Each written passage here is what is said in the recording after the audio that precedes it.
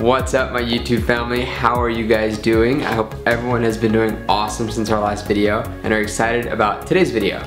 So what we're going to be talking about today is what was brought up a lot in a previous video, and that is, what are lace ties? So let's go.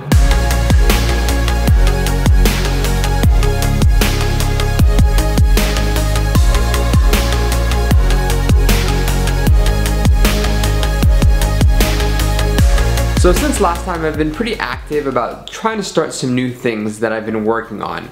I recently moved the My Ortho Life forum away from my website and moved it over to a Facebook group. And the name of this new Facebook group is called the Braces Club. And it's basically, the link is right here and I'll put it in the description. But it's basically an open forum where we can have like notifications so you guys can stay up to date with questions people are asking. You can ask questions and we can have some more interaction there, as opposed to on YouTube where questions kind of get pushed down and it's really hard to keep up with them. So if you're interested in joining that Facebook group, go ahead and check the link in the description of this video or the link right up here. It's pretty simple to find. Also, I've been working on finalizing a new ebook which I plan to give to all of my subscribers for free, and it's basically everything you should know about braces from before you get them, while you're in braces, how to maintain hygiene, and some tips and tricks on how to actually get your braces off quicker. So stay tuned for that. That should be coming out probably in the next week or two. Okay, so let's get to the point of today's video, and that is, what are lace ties? So a lot of you have been asking, well, I have these things that look like power chains but they're made out of wire. What are those? And that's actually what lace ties are. They don't act like power chains, but they look kind of similar. So let's take a quick look on what a lace tie looks like on a model, and then we'll describe how we use it as orthodontists.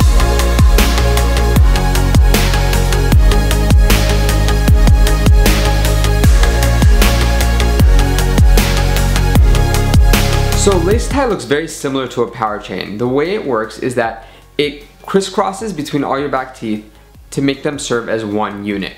Now, if you guys remember in my previous videos, I describe orthodontics a lot like a tug of war on rolly chairs. So what we try to do in orthodontics is stack this to our favor. So if you had two teeth that were identical teeth and you were to put a force between them, they would both move equal but in opposite. One would come this way and one would come the opposite way, right?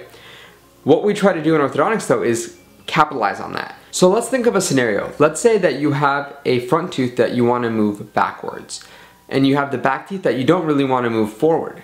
Now, I've talked about this in a previous video about TADs, which I'll link out to over here, where they are absolute anchors, meaning the TAD won't move and you can use that as an anchor to move your front teeth backwards.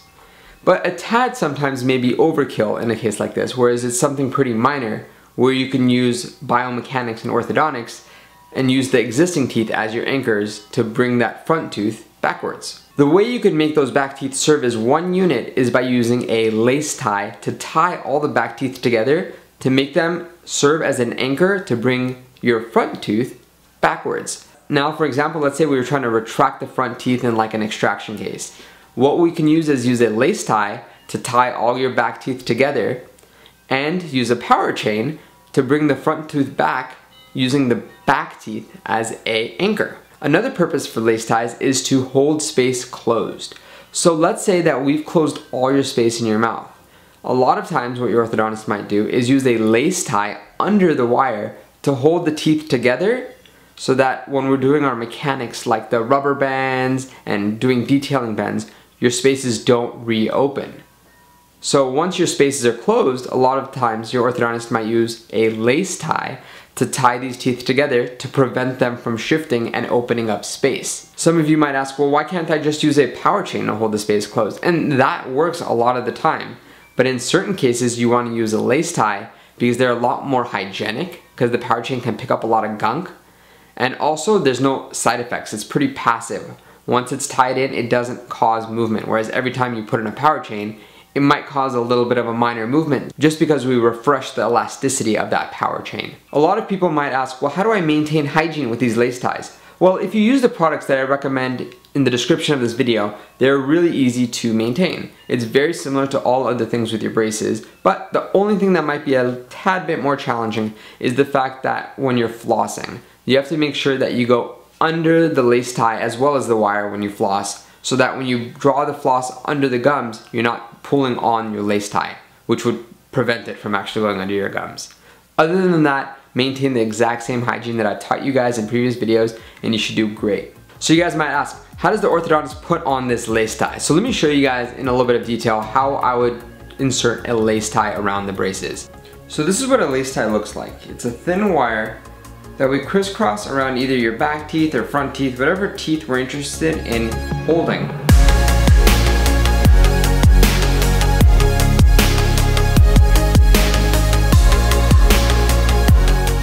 And then we twist it using the same instrument that we used to put on those color ties. We want to make sure that it's snugly tied in and then clip it. We want to tuck in this pigtail because this pigtail can irritate your lips. So we want to make sure that it's nicely tucked in and away from your lips so that it doesn't get caught and cause any irritation. Next, we can go ahead and tie in the wire as we regularly would, either using the color ties or power chains as your orthodontist deems necessary.